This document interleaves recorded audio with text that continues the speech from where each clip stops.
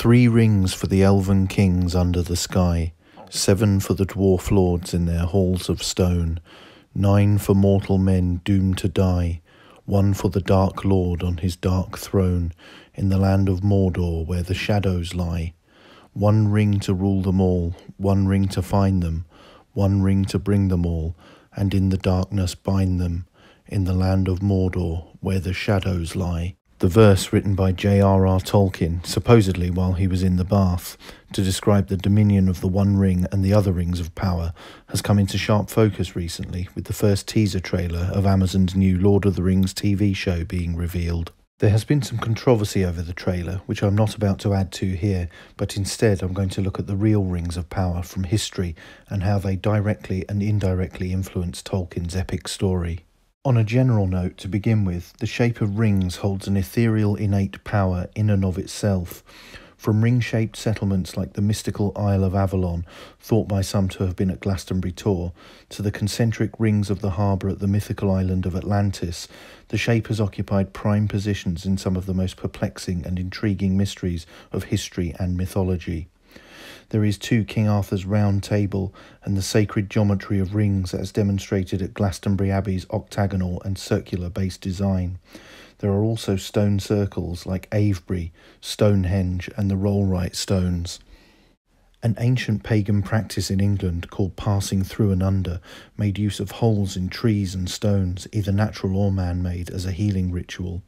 Even looking through holes was a ritual for the Norse, with descriptions and art showing that forming a ring shape by bending the arm and placing a hand at the hip formed a portal which could be gazed through to see another world or a god, such as Odin. The circular and spiritually significant torques of the ancient Celts and arm rings of Norse warriors see the motif appear again.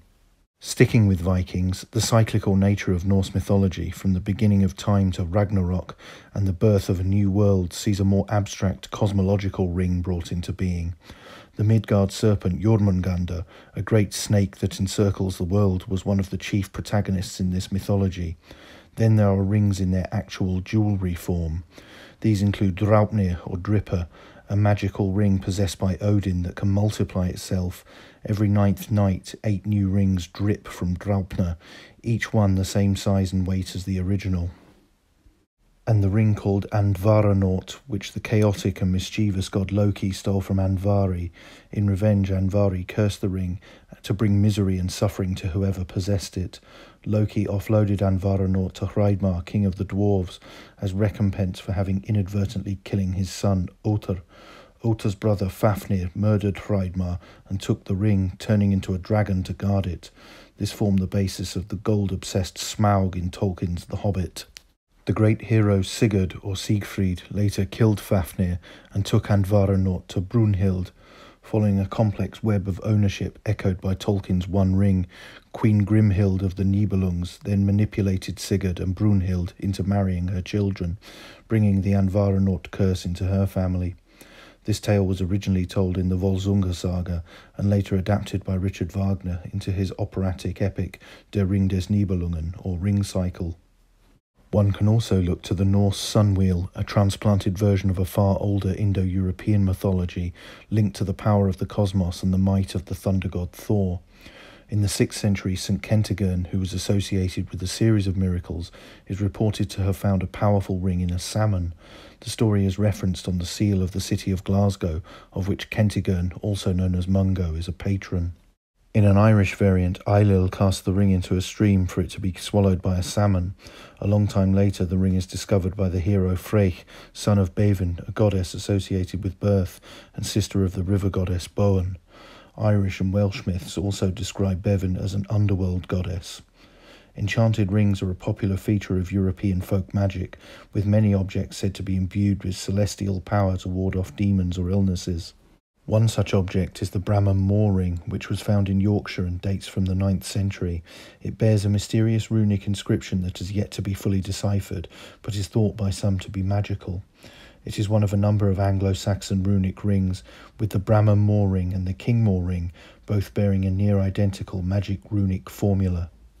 On the former, this undeciphered inscription read, Iercru furtcruri thong leste pontol. Despite the message's meaning remaining uncertain, the Irkru portion of the inscription has been claimed by some to be a charm to staunch the flow of blood. Remaining with the Anglo-Saxons, Old English kennings, literary devices that were extended metaphors, included references to ring-givers, which were taken to mean overlords or rulers. In the Anglo-Saxon epic poem Beowulf, King Hrothgar is described as a guardian of ring hoards, alluding to his wealth and power, the power in particular of patronage. The giving of a ring as the bestowing of a slice of that power. That these references appear in Beowulf is significant, as the poem was one of the main influences for Tolkien in crafting his Lord of the Rings. The world Tolkien brought to life was supposed to be a lost mythology of England, both Anglo-Saxon and Celtic, stripped away by the ceaseless cycle of invasions by, ironically, the Norse, whom he used as strong influences in his writing, and later by the Norman French, who sought to diminish Englishness and its ancient traditions and impose the rigid Norman culture. The Normans can be seen as the embodiment of power, brutally demonstrated by their construction of vast castles to subdue their new English subjects. It has to be noted also that, despite Tolkien's stated dislike of allegory, the Shire was a representation of a rural idyll of a lost England. This vanished land was robbed at first by the Normans and later by the ceaseless march of industry and the jarring modernity of the First World War. Magic rings were also part of medieval Jewish esoteric tradition. They are mentioned in the Talmud and Midrash. One such example is Solomon's magical ring, which had a number of legendary powers. This included making him a master of animals, able to speak with beasts and giving him the ability of being all-knowing. The ring was said to have bore a special sigil that sealed genies into bottles. In Kabbalah, the Ilan, or Tree of Life, is represented as a series of rings called Sephiroth, connected by lines that represent different aspects of God. Practitioners use these lines to connect with the Almighty, and some believe this union could help them to influence the material world. The concept of Ouroboros, from Greek magical tradition and associated with alchemy, is represented as a snake eating its own tail. It symbolises life, death and rebirth, with the potent symbol also linked with transmigration of the soul. The significance of rings is present in Christian practices too.